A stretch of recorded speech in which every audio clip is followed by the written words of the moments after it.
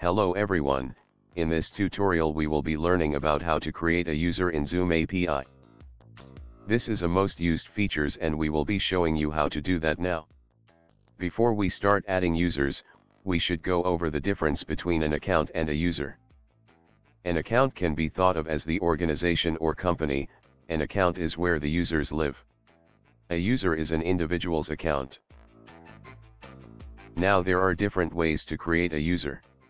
Like create, auto create and cast create.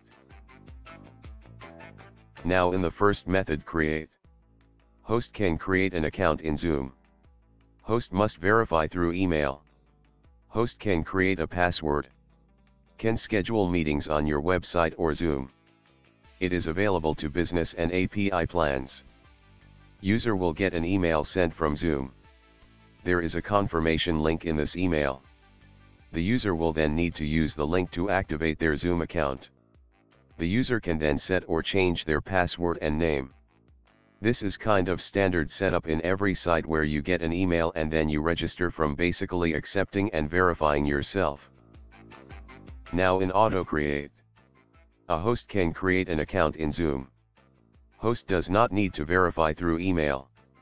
API creates an initial password. Can schedule meetings on your website or Zoom. It is available to business plan with managed domain.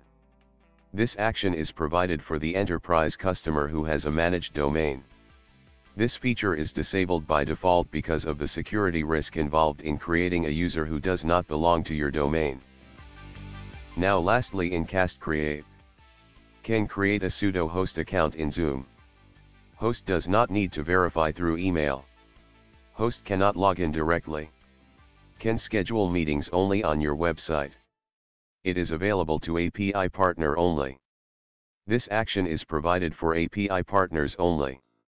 A user created in this way has no password and is not able to log into the Zoom website or client. If you want to restrict the meeting minutes to only being started through your API calls, then you can do it. Note that this is not the real web page of API Playground. It's just a sample so that I can show you as an example. Here we selected create a user call and we have API key and secret.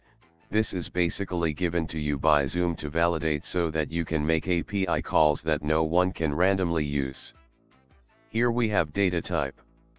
It will show the data return, which is the identity of the user after you create them in the form of JSON or XML form.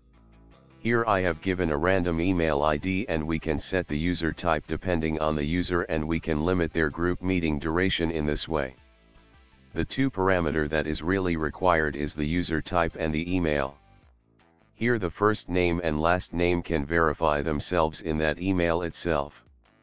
We have given first name as Zoom and the last name as user. Here in department we can disable in meeting chat, disable group HD, enable end-to-end encryption, enable attendee on hold, disable meeting recording, disable feedback, disable join before host reminder. Meeting capacity is the number of users that can join your meeting and we can enable webinar and enable large meeting. The default capacity is 25 users. And then submit the form by clicking the send API request to see what we get.